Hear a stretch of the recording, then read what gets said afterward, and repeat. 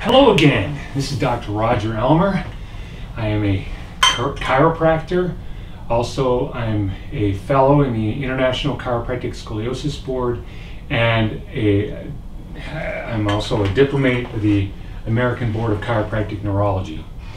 And so the question that I was asked today to deal with is, what's the difference between a neurologist and a functional neurologist? Actually, we're going to divide it up into three categories. A neurologist, it's a traditional neurologist, a chiropractic neurologist, and a functional neurologist. And so when we say the word neurologist, we tend to think of a medical doctor, could be a MD or a DO who has gone through specialty work, has done a residency usually, and his specialty is problems with the central nervous system, peripheral nervous system, basically the entire nervous system. And so that is when we say the word neurologist, that's what we're talking about. But when we put in front of it chiropractic neurologist, chiropractic neurology is a specialty within the field of chiropractic, and they've gone through extra training and board certifications relating to that specialty of neurology.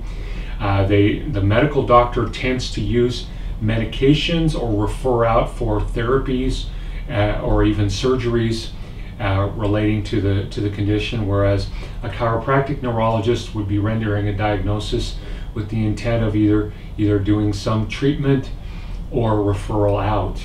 And so they have to go through their own board certifications, and that meaning it's a rigorous testing process, very ugly, and so that is what a chiropractic neurologist is. I am a board certified chiropractic neurologist, but I specialize in a field called functional neurology.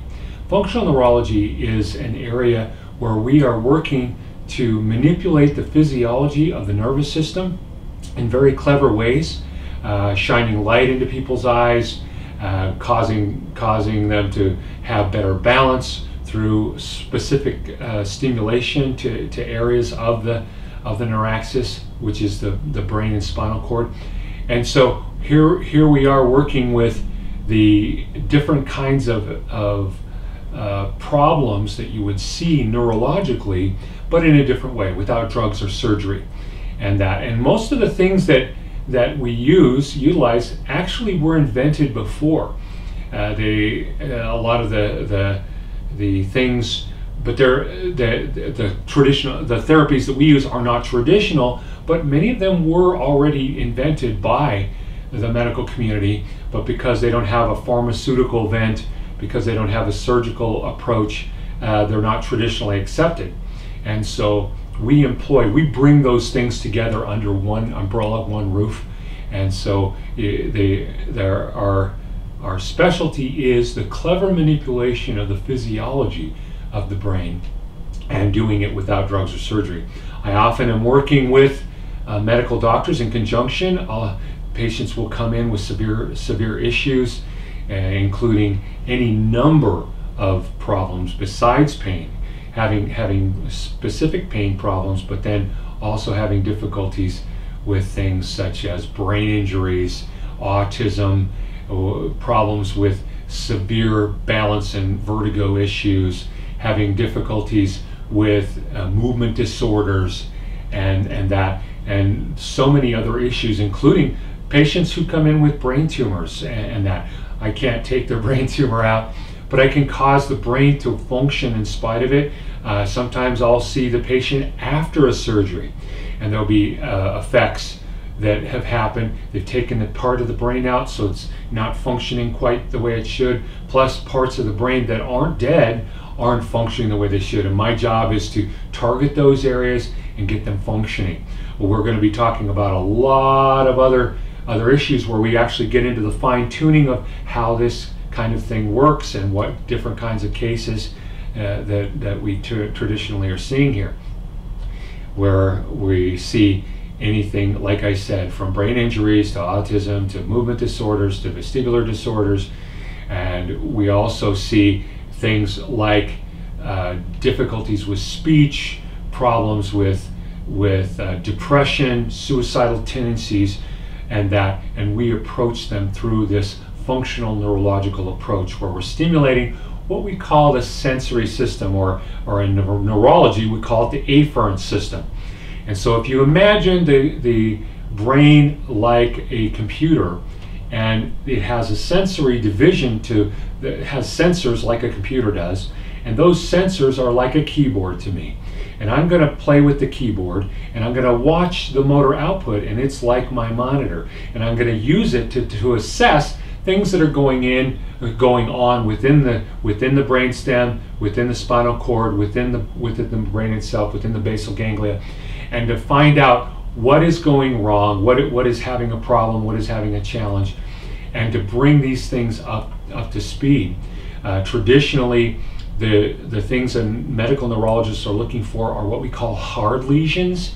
We call them ablative lesions. When you look on an MRI and you see dead tissue due to a stroke, that is something that actually you can actually point to and say, hey, there's the problem. We do a lot of work with what we call soft lesions, something that doesn't show up. You go to 4 different neurologists, they do all kinds of MRIs, CAT scans, DAT scans, and they come back, they can't find anything that's wrong. That doesn't mean that there isn't a problem. That means that there isn't an ablative, overt, visual way to see it. When we do our work, it is much more subtle. We are looking for aberrations in physiology, and we want to recalibrate the nervous system so that it functions at the level it should. Down the road, as those things aren't functioning the way it should, they precipitate a need for a challenge, so that the nervous system has to change in response to those problems. The kind of things that we see like in a migraine headache, when we don't see any tumor that's causing it, or breach in the blood flow. The MRA looks good, and yet we're having significant problems with sensitivities in light, sound, smells, taste, severe nausea, difficulties with emotional challenges. All of those things are related to a problem within the brainstem. And they are creating all kinds of abnormal effects. And my job is to find where those are and to begin utilizing physiology, particularly utilizing that sensory system, to cause the brain to inhibit those areas so that they can start functioning better. And so we'll be doing a lot of videos relating to what is chiropractic neurology and what is functional neurology in a very specific way. But I just wanted to do this video to explain, if you're looking for a medical diagnosis and some medical attention, and particularly either medicine or drugs or surgery, this is not the place. Usually we're the ones that they've been to 10 doctors and 5 chiropractors, and they're on the verge of suicide. That's where we are. They come to us, and then they're willing to do some very weird things, like getting water squirted in their ears and spun in chairs, and everybody always says, well, how does that do it? Well, hey, we can explain. We deal with neurology and neuroscience and the physiology of how it works. And like I say, like I've always said, almost 100% of my patients actually come from referrals from other patients. There are people actually looking for results. They want a better life. How far can we take you? I have no idea. No idea. But when you have a brain and it's breaking down and things that aren't working the way they should, this is the place to take care of those things. If you have any questions, please contact Katie at the front desk, and if you have any other questions that you'd like us to deal with, we're happy to do that. Thank you very much.